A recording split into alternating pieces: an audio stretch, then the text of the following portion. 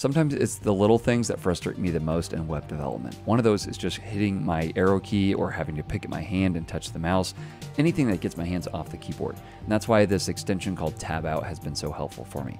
So for instance, I might be in here and have to type blue. Normally I'd have to pick up my hand a little bit, move it to the right, hit over on my keyboard, hit comma, come over here and hit red. Now there are other things I can learn if I want to, like them or all this kind of stuff, but I don't want to learn that. I just want to type out in my keyboard like I'd expect. Well, what I can do is use an extension called Tab Out that lets me quickly jump out of any parentheses or any quotation marks to the next section.